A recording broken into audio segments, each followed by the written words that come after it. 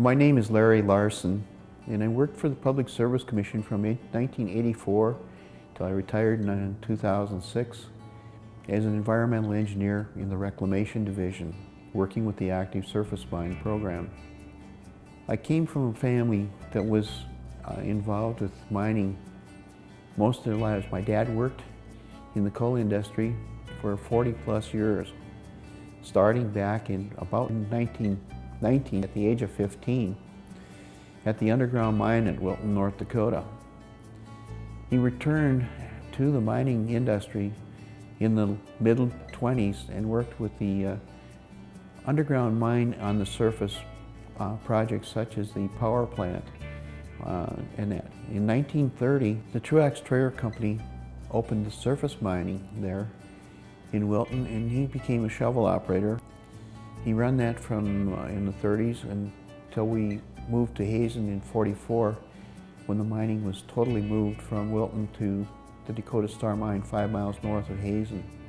In that area, they built a special school for the mine as a rural school. So I went to a rural school for my first 8 grades, which you were then involved with both the other children of the miners and the farm children from around the area. We played around the mine there most of the time when we were younger. It was just bicycling around the camp. There was a place where we could have gardens and that, which became a big part of our family's summertime activities. As we grew up as a teenager and learned how to swim, some of us would swim in the open pits that had filled with spring water. And then eventually I went to Hazen High School, which I graduated from there in 1960.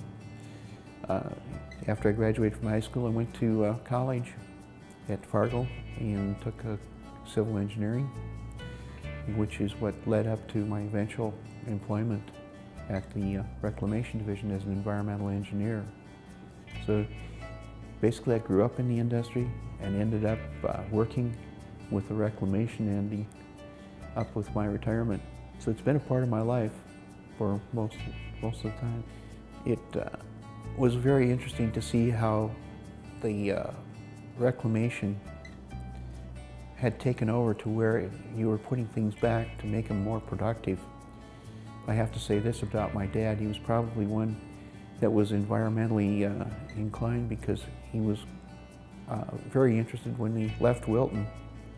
He was telling the story that they planted the trees that were involved at the strip mine grew up and have forested pretty much that whole mine area of the Wilton. He was also very proud that when they started in the mine at Glen Harold, that basin required them to level the spoils, which was prior to the reclamation law, which was first started in 1969, and gradually grew up to the program that we have today. But he was very proud of that.